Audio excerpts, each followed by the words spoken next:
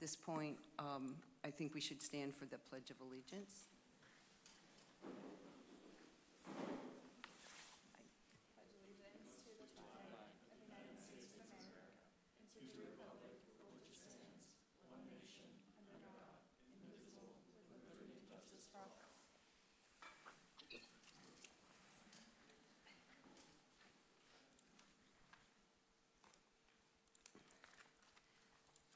Okay, so we have approval of the minutes.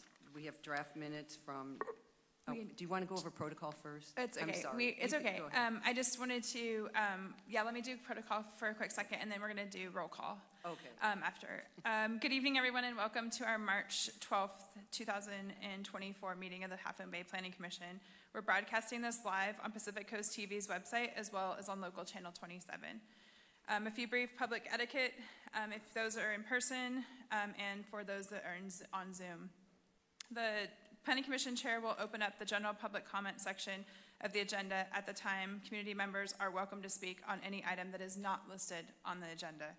For those items listed on the agenda, there will be public comment opportunities during those times to discuss. 3 minutes will be given, and those in person, and then we'll move on to those on Zoom.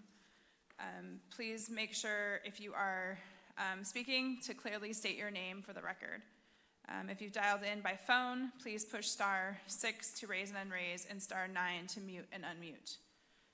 I don't believe we have any correspondence or anything that was sent out for any of our projects, and I will now turn it over to Chair Gossett. Thank you. Which there goes back to me. Roll call.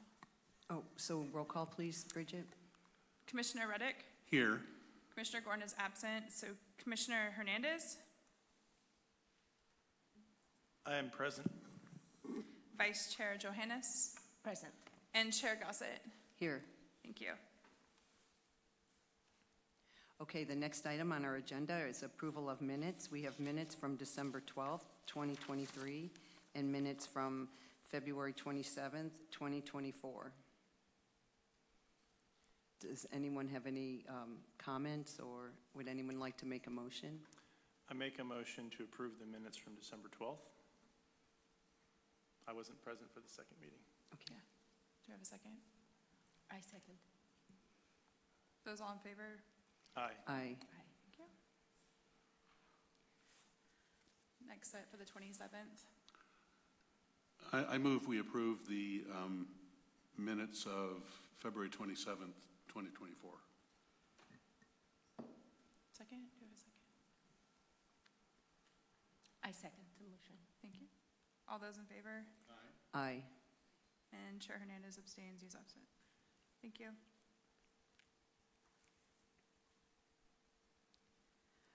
Okay, at this moment, I will open up public comment for anything that is not on the agenda. I have no one, I have no one on Zoom or in person. Okay, I will close the public hearing. I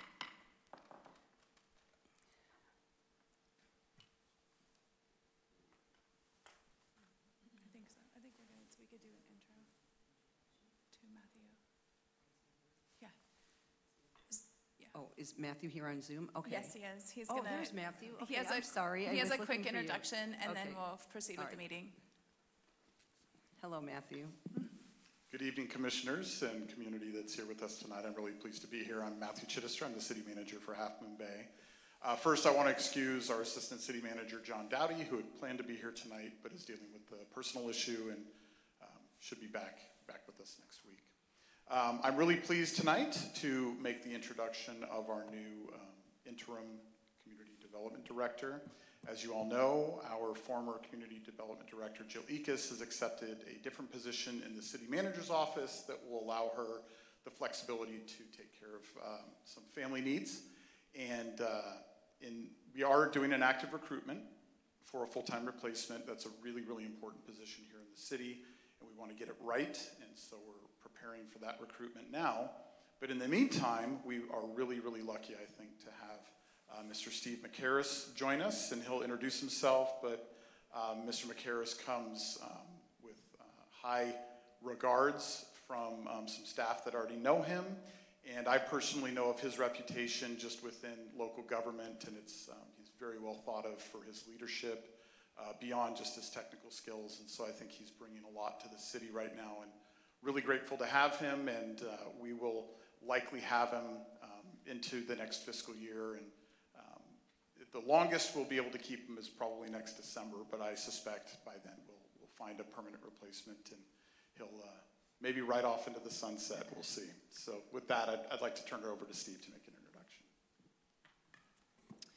Thank you, and good evening. So yes, my name is Steve McHarris, and I am here really to serve you, the council, the community, its staff. I want you to know I'm here as a resource for you as a planning commission as well.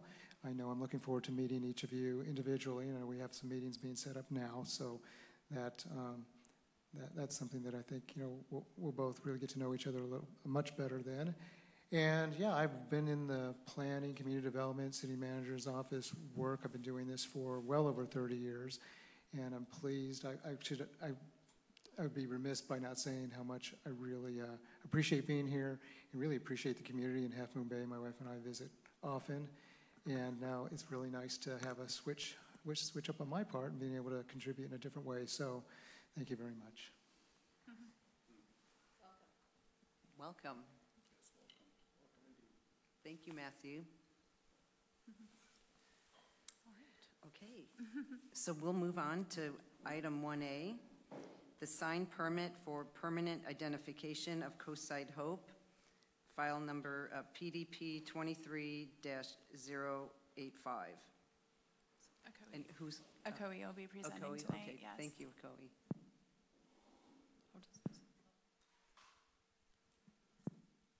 Just one, it might not light up, so just push it once and see.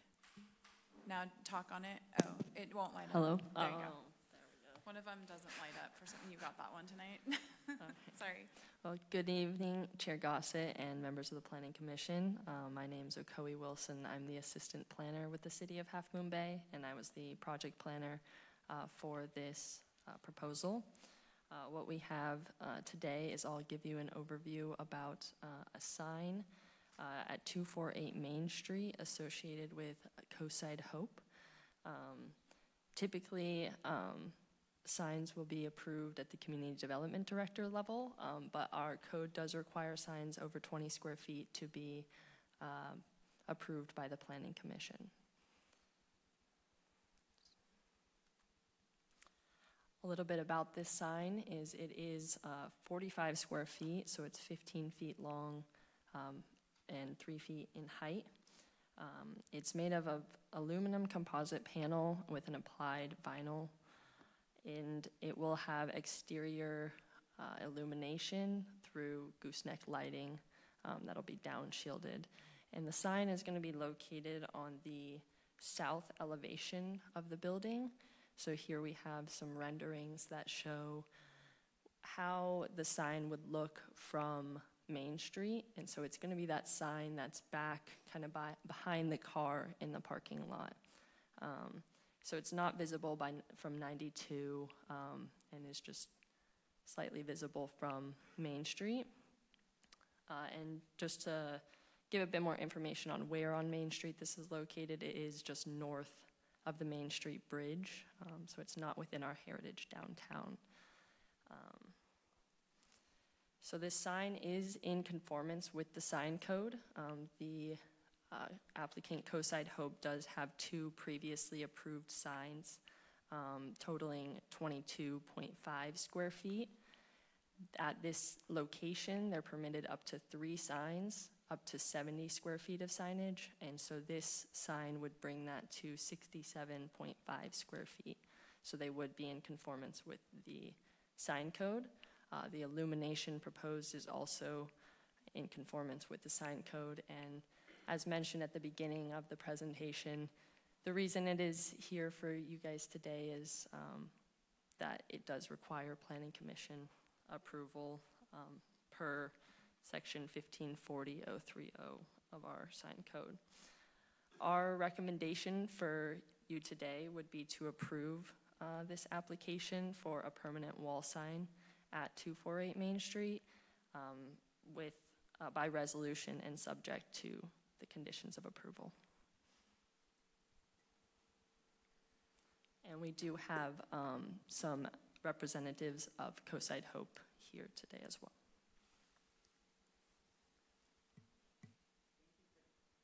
Thank you for that presentation. Are there any clarifying questions? Well, I guess I have one small question for clarification. Ms. Wilson, in your letter permitting the sign to the applicant, you mentioned the existing illumination rather than new illumination to be added. What's the nature of the existing illumination?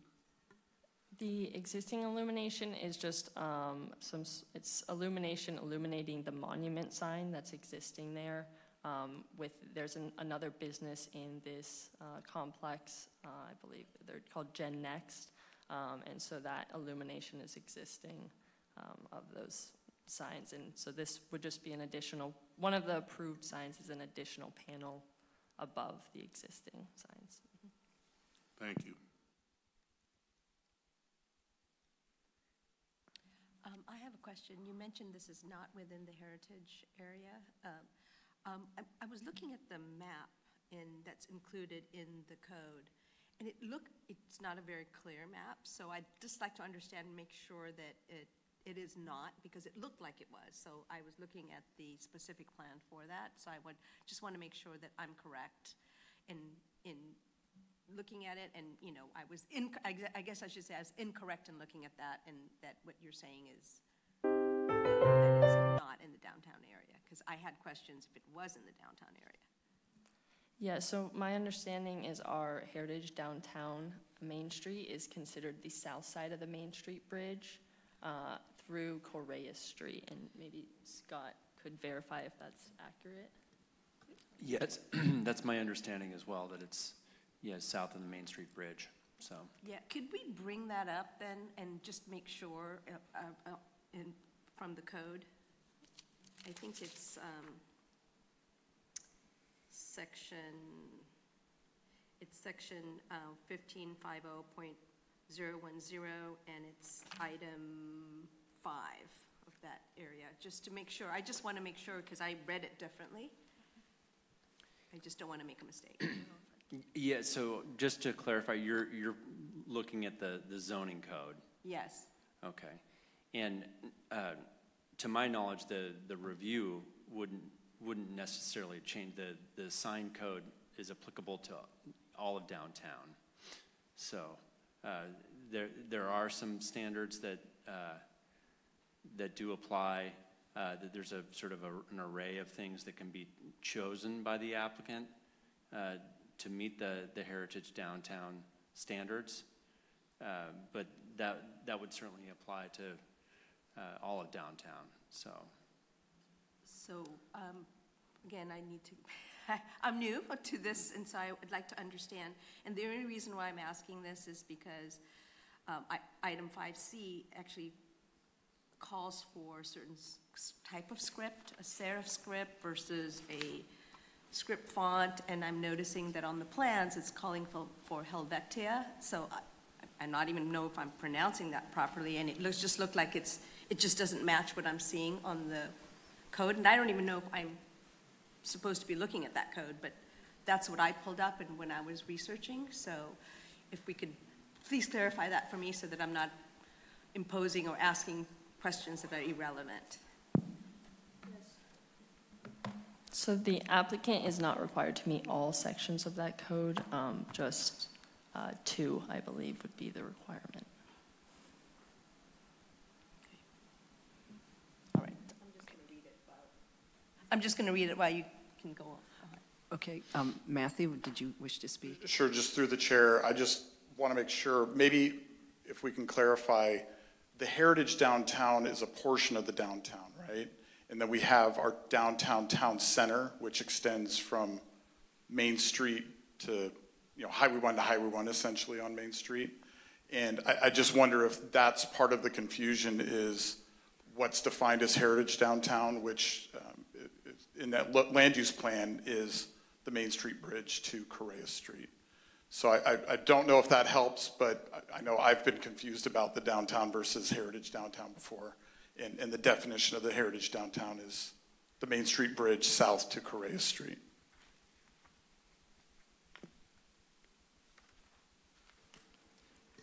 Yes, and I think we can look at the sign design, and my guess is that it meets two of the criteria that are applicable.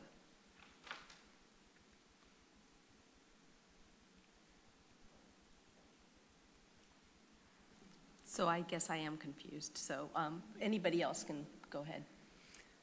And do you have any questions? I do not.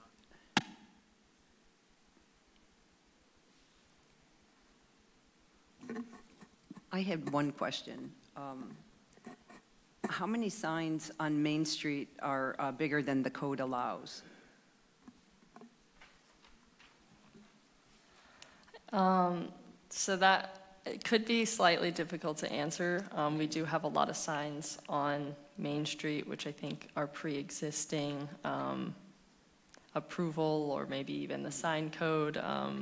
So we do have quite a few signs that I would say maybe aren't permitted at this time that may exceed that. In terms of, since I have been with the city, all the approvals I have seen within the downtown area have been within conformance of the sign code. So Thank you. now I think I understand. So which of the two are they applying to this section? To the, Let's see. 15.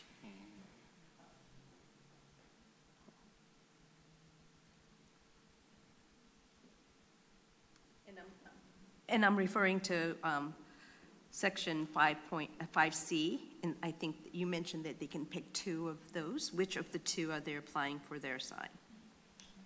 Yeah, I think we're pulling up the code here to look at it. Let's see.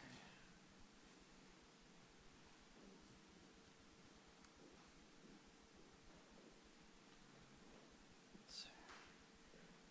15. 60, right, isn't it?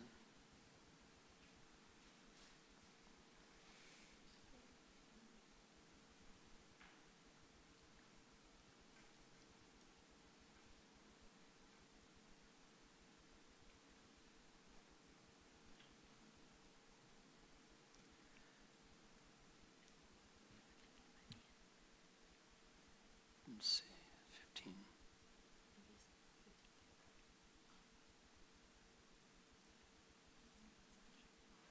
Identify, illumination, downtown, here we go.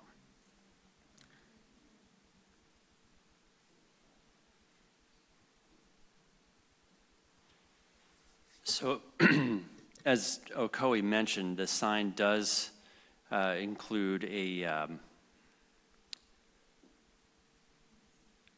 durable, high-quality material. And let's see, I believe it has raised lettering that's not one-dimensional.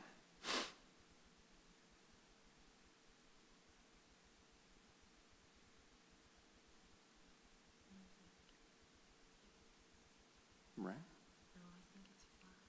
Oh, let's see.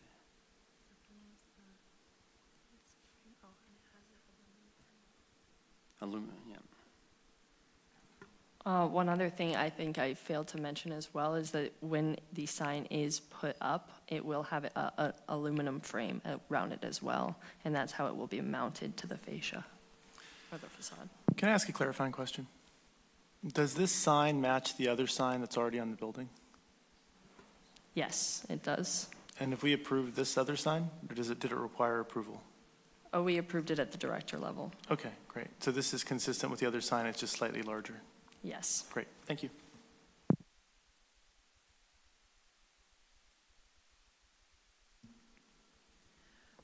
Okay, any other clarifying questions? Does the applicant wish to speak at all? Please.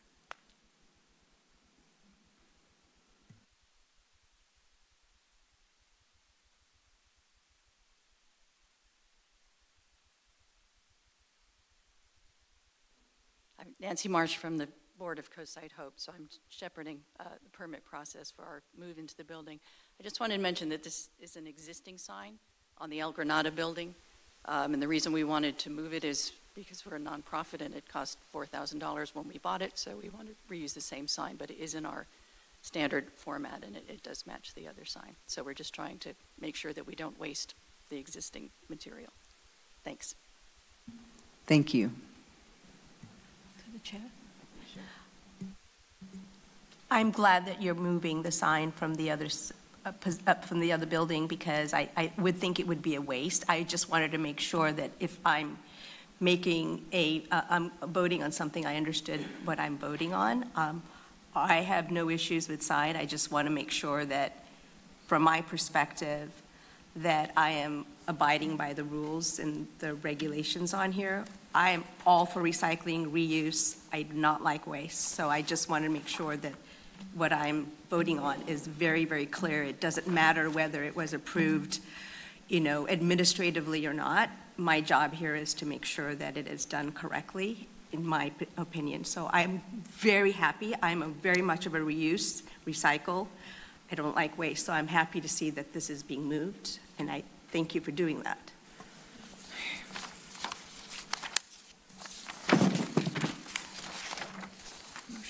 Okay, does anyone else on the commission wish to make a comment or maybe introduce a motion?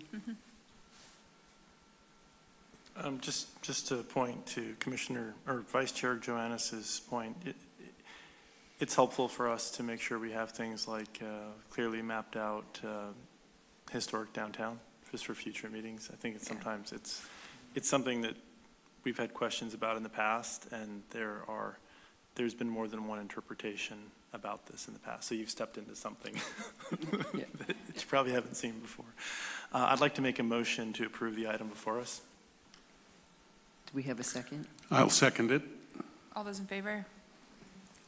Aye. Okay. Aye. Thank you. Motion approved, 4-0.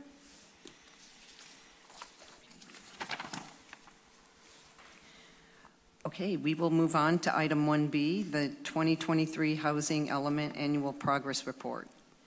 And I believe Scott is going to give us an update,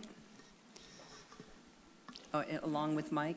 Yes, OJ? thank you, Chair Gossett and members of the Planning Commission. I just need a quick moment to switch PowerPoints here and get started.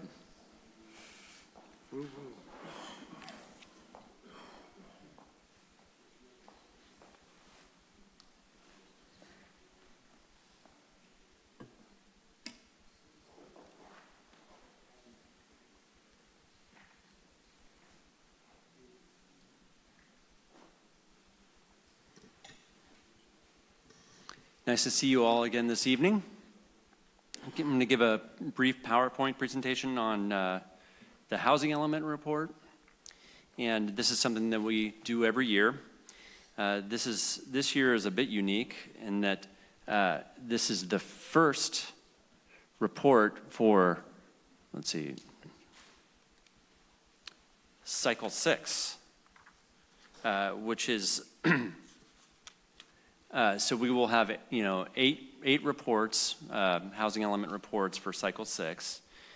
And this is the first year in reporting that will add to our required regional housing needs allocation numbers, otherwise referred to as RHNA. Now, Half Moon Bay's housing element, the Planning Commission previously reviewed and worked hard on, is pending adoption and has been submitted to the State Department of Housing and Community Development, otherwise referred to as HCD. Now, staff is currently completing the revisions that HCD requested to the draft element and associated environmental review. Now, I'm going to talk a little bit about the RHNA numbers that we're required to document within the housing element report. This slide gives you a sort of a snapshot of what's included in the report as far as RENA numbers, and what's reflected in the annual progress report. Now, under 23, this shows the number of building permits issued in 2023 related to new housing elements or new housing units. Per HCD direction, accessory dwelling units are shown slightly different than what we've shown in the past. In the past, we've shown ADUs as moderate levels of affordability. Per HCD's direction, we're showing them as a sort of a blending of affordability levels, sort of dividing up. So, for example, very low, 2 ADUs per 10 are shown as very low, 2 out of 10 as low, 2 out of 10 moderate, and then 1 above moderate per 10 ADUs. So that allows us to meet some of our RENA numbers where we didn't have that opportunity in the past. Now you'll notice that under low on this slide is showing the most amount of new units issued. And that has to do with the Zabala House conversion. So the Zabala House was approved by the Planning Commission years ago and reapproved by the Community Development Director to convert 12 of the bed and breakfast units to 10 apartments, and those are counted as low. So that's why you see a little bit of a bump under low. Notable projects that have been issued by planning, the planning entitlements and what we anticipate building permit issuance in 2024 include Hilltop Mobile Home Park, or these are, some of these are under review in planning right now. 555 Kelly Avenue, which will be coming to the Planning Commission soon. Stone Pine Cove, that's currently under review. And then Creekside, that was recently approved by the Planning Commission, minus 1 lot. All of these include affordable housing units.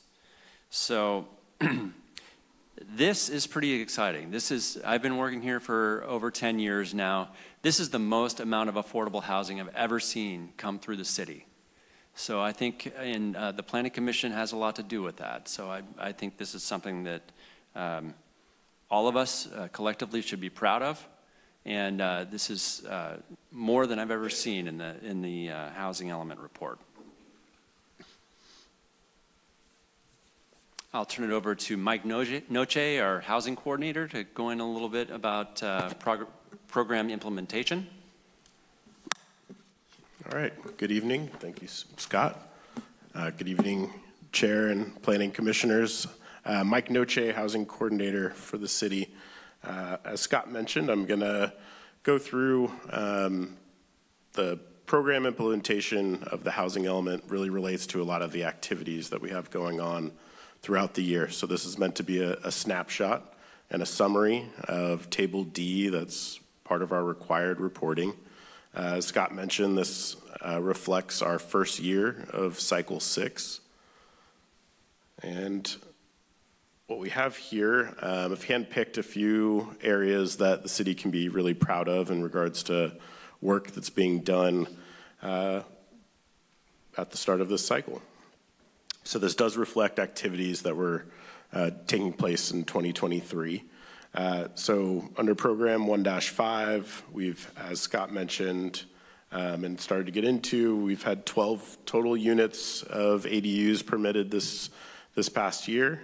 And that'll be, so also to add in our housing element, to be overly transparent, so we've listed an average of 14 ADUs per year as being our goal. So we're just under that, but 2 years previous to that, we were, I want to say, close to 20 ADUs total. So that was the reasoning behind that average. Our grand total is 112 for the cycle. So we'll see how these numbers progress, and the staff can always look at ways to advance the development of ADUs and promote that. The next program area that we wanted to highlight was preservation of at-risk units. So it came to be known to the city. We came across 5 below market rate ownership units this past year that were on Pilarcitos, that the original development was built in 1989. Bless you. Built in 1989, and the owner was renting the units and then decided to condo convert. And that was long before the city had a certified land use plan with the Coastal Commission. So the condo conversion went through the Coastal Commission, and they attached deed restrictions to all 5 of the units through, admittedly, some sort of recording error at the city or the Coastal Commission. This was not on the city's past housing element records. So it was not being tracked, nor was it on our radar. And when staff identified a unit that was for sale, and to the realtor's credit, they listed in the description that this is part of the city's below market rate ownership program, which to our knowledge, we have rental units in our portfolio, around 400 deed restricted units in the city. We do not have, prior to this date, knowledge of having ownership units. So this was good news. The city worked really hard with the realtors and the title company to certify the new owner and allowed this approval for the sale to move forward. It was very vital that we flagged this, and we'll be doing outreach to the owners that are at this site, or at this property rather, who are all BMR owners, but we want to make sure there's education brought forward so that they have an understanding of the sale if they ever decide to sell, and the sales process that's involved with BMR ownership.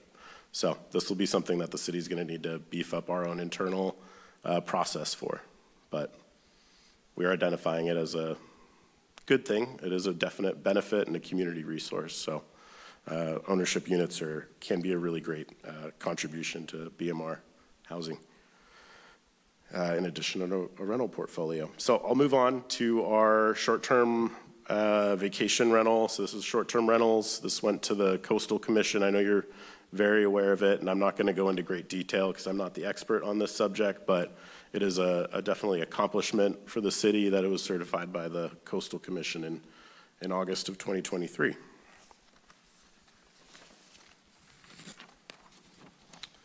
So program 3-2, we wanted to highlight this one as the city continues to, and this is really to highlight our partnerships with local nonprofits and service providers. We can't do a lot of the work that we do on our own. We continue to sponsor nonprofit work that's done in the community through the Community Services Financial Assistance Program, through that grant program. I think the city issued $300,000 across 9 organizations. We definitely rely on a lot of those folks, such as Coastside Hope, who was here this evening. Staff also takes great effort and pride in going to any outreach opportunities that we can be a part of, as well as meeting with, we met with ALOS this year. We met with their staff. There was a staff meeting that we piggybacked on and presented housing information to, because we know that they do a lot of one-on-one with their clients, and it was just helpful for them to have background from city staff. So those are some of the activities that are included there that we report to the state. The next program, 3-4, Housing for Essential Workers. I felt it was very vital to highlight this program for the commission this evening. There are many activities, both under the 555 Kelly project as well as Stone Pine Cove, both of which are earmarked to assist local farm workers in the community. 555 Kelly specifically has, in 2023, received both city and county financial funding.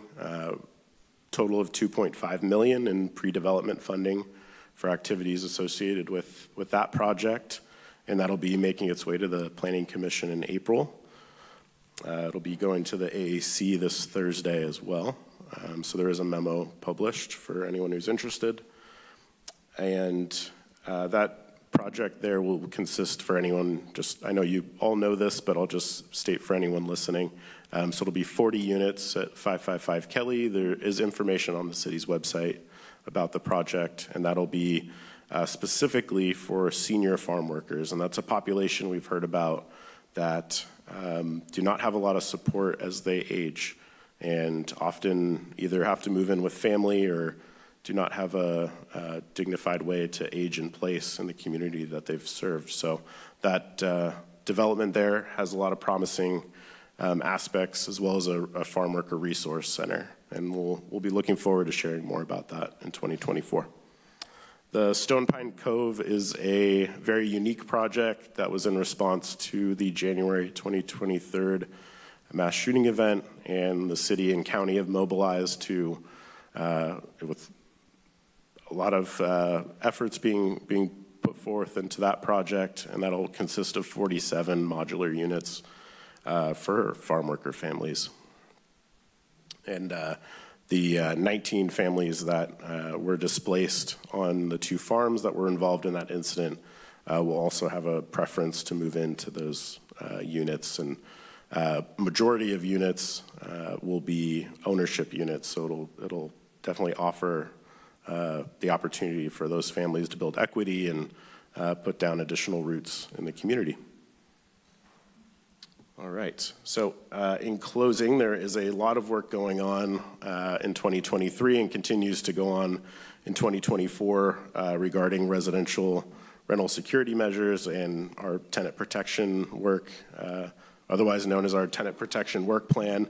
In 2023, November of 2023, the staff went to City Council, and at the direction of City Council, returned to with a few options, a rental registry, discussion on rent control, potential displacement assistance for folks who are evicted, as well as code enforcement, relocation assistance as well, and a few other items on the table, potentially up to council's discretion. So most recently in 2024, the City Council did approve the rental registry that'll require all rental units and landlords to register their units. There's information on our website about that program, and that'll be launching starting June 1st. And it'll be for at least the first year, there'll be a free registration period from June 1st to June 30th.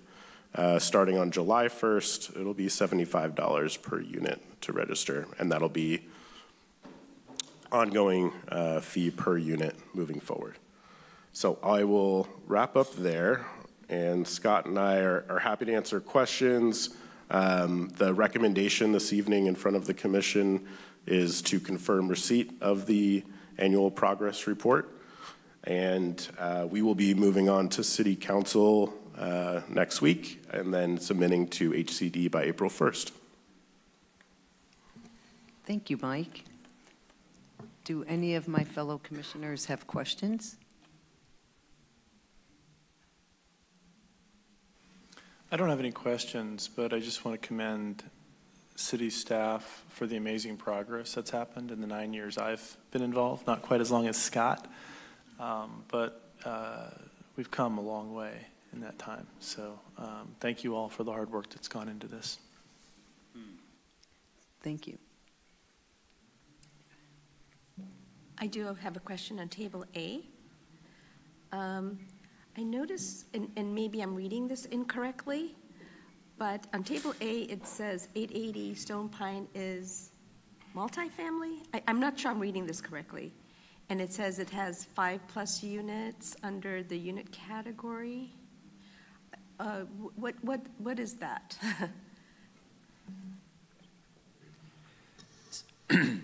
So the 5+ units, I'd be happy to provide some clarification. It is a drop down, so it's basically any units over 5 that's the correct drop-down to select.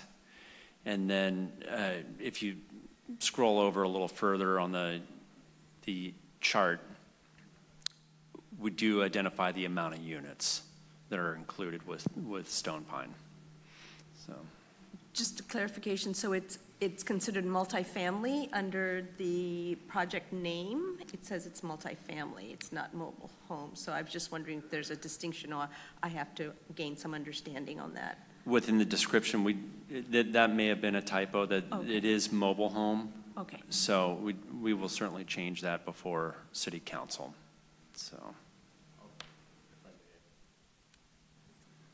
If I may, through the chair, it's just an important note for folks. So Scott was leading to the APR itself is an Excel document that HCD requires us to fill out, and it's their form.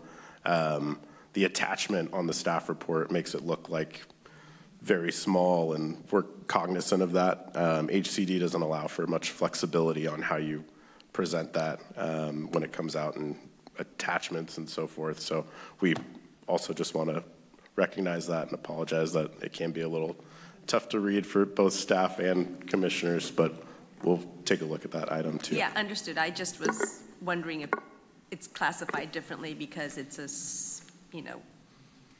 mobile home park and perhaps there's shared units. I just needed that clarification. Thank you. Sure.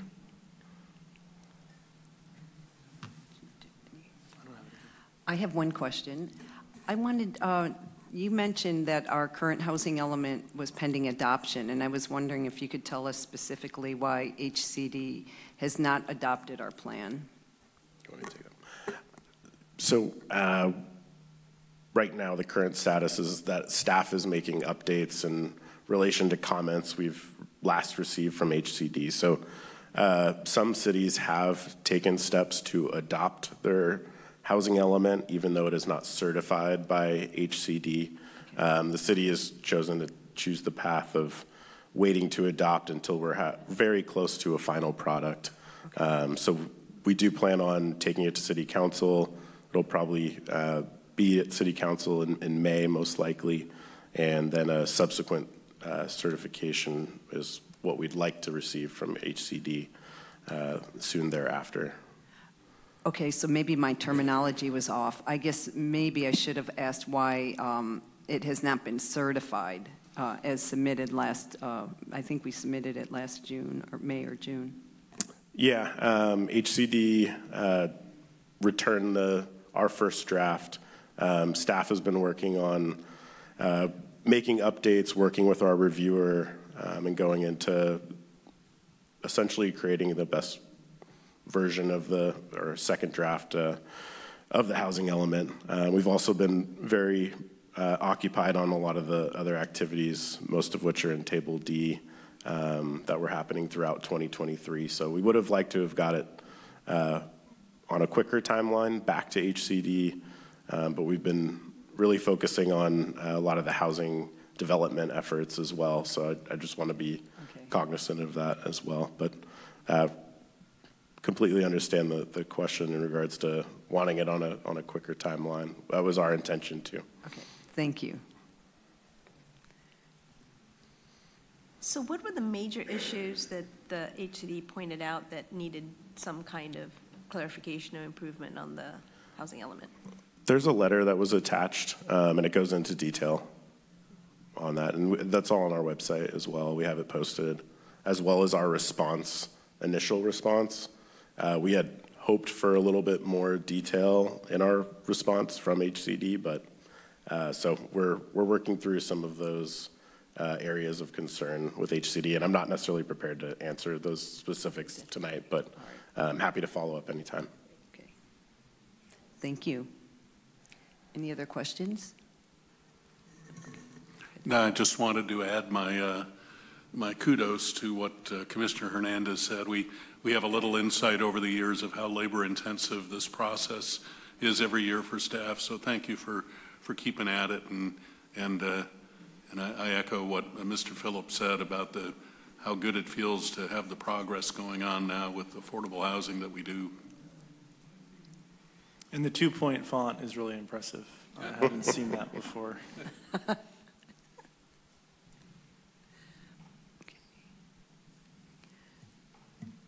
Excuse me, Chair Gossett. Yes. Maybe we're going to do this, but you might want to ask if there's any public comment on this. I don't see any. Yes, thank you. Anyone from the public wishing to speak out on this issue? I'm saying none. Okay, thank you.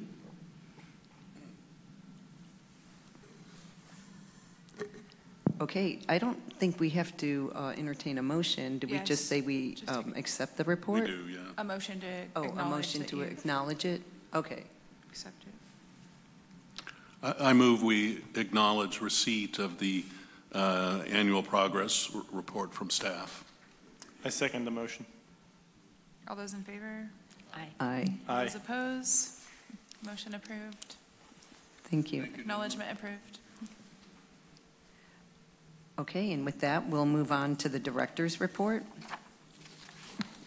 Thank you. I do have a few items, and it's a little bit lengthy.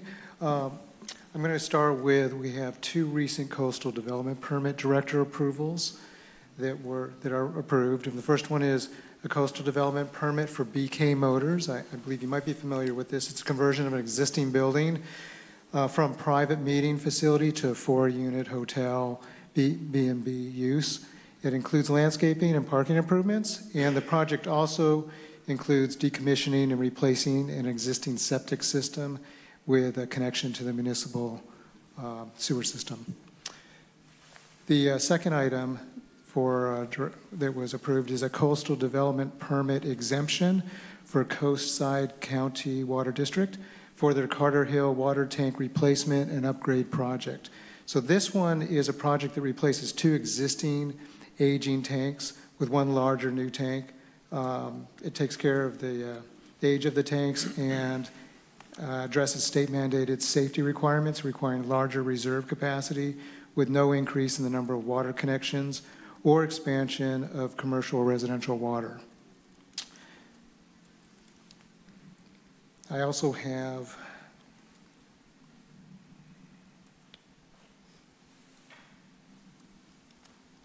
upcoming Planning Commission items for your March 26th meeting. Caltrans, this is a Caltrans multi-asset road improvement project. There's several components to this, and it's a pretty large project. It's a repaving of Highway 1 from Murata Road to Wave Crest Road. It includes repaving of Naomi Patridge Trail. It includes replacement of guardrails, traffic signal poles, and related safety equipment. It also has new bicycle lane striping, ADA access improvements, and it replaces select culverts with no change in capacity or drainage patterns. And lastly, for information for you and the public, the Architectural Advisory Committee will be holding a meeting this Thursday morning at 9 a.m. for a design review of 2 specific projects. One is the 555 Kelly Avenue new mixed-use development project with 40 residential units that you just heard a little bit about. And the other is the 540 Prisma Street new mixed-use development with 2 units. So that is the director's report. Thank you. Okay, do we have Planning Commission communications? I just wanted to ask perhaps the city manager or maybe Scott Phillips. I'd seen some work that was being done in Pullman Ditch. It was yesterday. I guess somebody was in Pullman Ditch cutting, and I sent a text over to Maz to just make sure that, you know, that ditch has been an issue for the city for a while, and I was just wondering if there's any follow-up on that particular cutting. I think they were in the ditch cutting the shrubbery, and it was yesterday, so I was just wondering what happened to that. Yes, I'd be happy to provide some clarification, and thank you for notifying us of the work. And it was some sort of brush cutting and, you know, weeding within the riparian buffer. So we did notify the property owner and in writing and let them know that that's an activity that's not allowed, and that to stop immediately. And by the time we, received notification and went out there, most of the work had already been completed. But we did notify the property owner that that activity is not permitted, and to not do it anymore. So. Thank you. I have one other thing, too. I just wanted to follow up on that. sorry. Because we've had major drainage issues there, and we've had to rescue people's homes. So is there any kind of citation or enforcement that would happen as a result of this?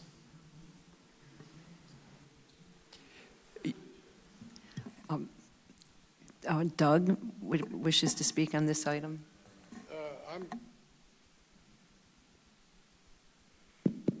up to my ears in Pullman ditch stuff, and it's not on the agenda, so I'm not going to go very far astray here. What we've been doing when we catch somebody working the ditch is we have issued a stop work order, told them it requires permits to do that. In the case last year on, I think it was 2805 Champs, we did issue an emergency coastal development permit with requirement to follow up with a regular coastal development permit. And we're in the process of working through that follow-up application.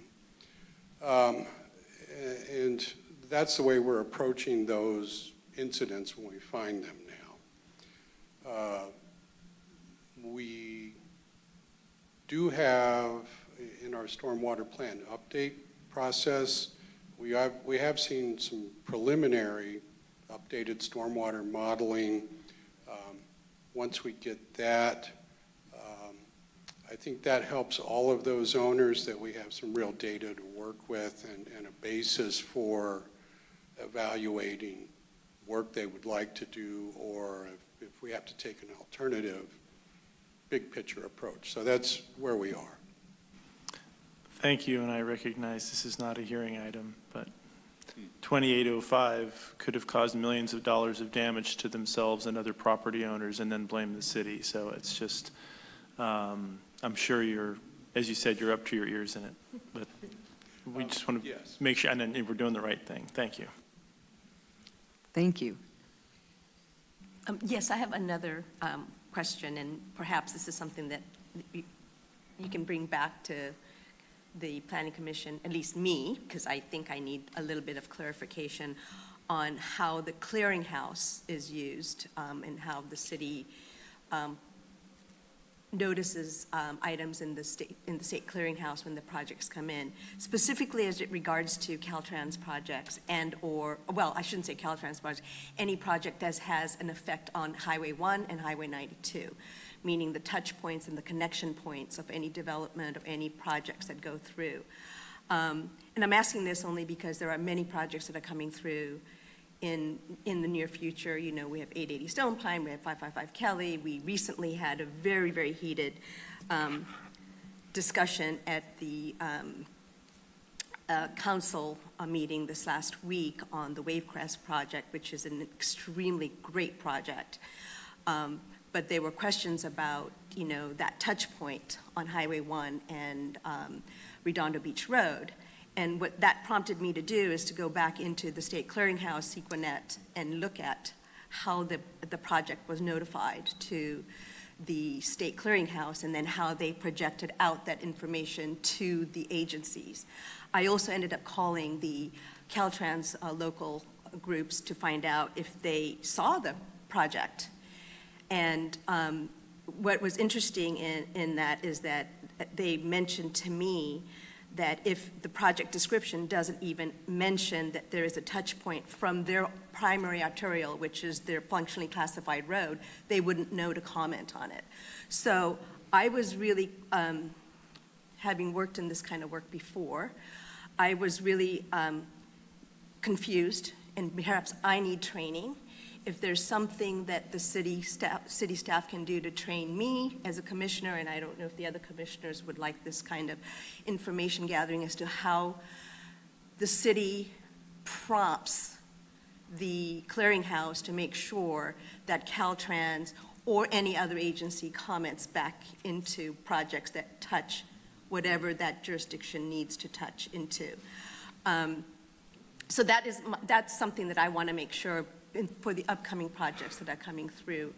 The one thing that I did notice in my research is that the Local Development Review Division of Caltrans, it's for Caltrans District 4, has a special email that the city, from what I'm told, was supposed to have sent reports to as well, in addition to the clearinghouse. I don't know if this is something that the city does or not, but for my clarification, when I see projects, I'd like to understand that, because for Caltrans not to have commented on certain projects did not make logical sense to me, because it touched the connection point to their major arterial and primary arterial. So I just wanted to see if this can come back to Planning Commission, at least to me, or maybe I can have private training sessions. I don't know, I don't want to take your time up, but to just understand the process, that's all I'm asking for.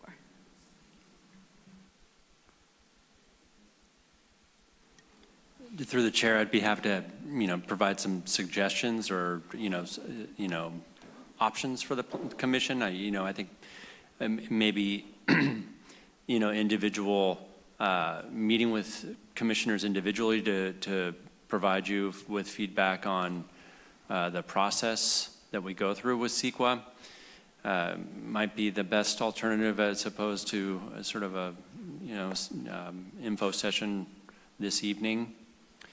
I can say that, the CEQA guidelines recently changed compared to when I first started in this career in California.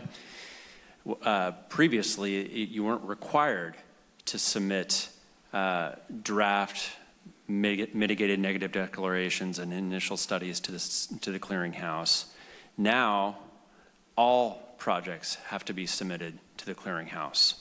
And that is our, our process that we go through. And there is a online portal in which the draft documents get uploaded. And there's a very specific process. They have to be text recognizable format. Otherwise, they won't be accepted. So there's quite a few steps involved, and we're doing that for all our CEQA documents now. Thank you. And through the chair, I was just going to follow up on that. And I was just observing maybe this is less of a training and more just a memo confirming this is what the process is for these types of projects that impact Caltrans' rights of way, and here's how the city complies. Of course, I love CEQA. I'm always happy to do a CEQA training, but if your question was more specific, maybe a more focused memo might be helpful. Go ahead.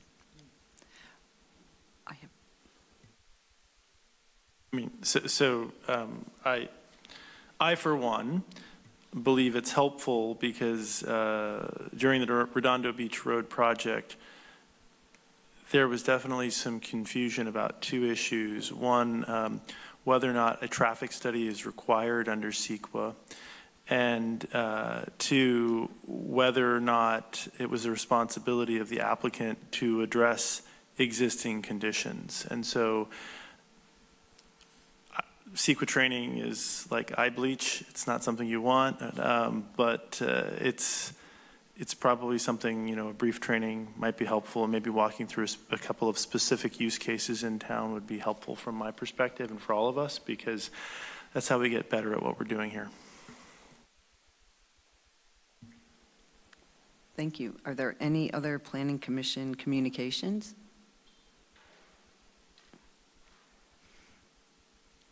Okay, with that, I will ask someone to make a motion to adjourn. Can we adjourn? I'd like to make a motion to adjourn. Yes. Second. Do we need to take a roll call? Okay. Yeah, you can just, Say all those in favor of the yes. motion? Aye. Motion approved. Thank you.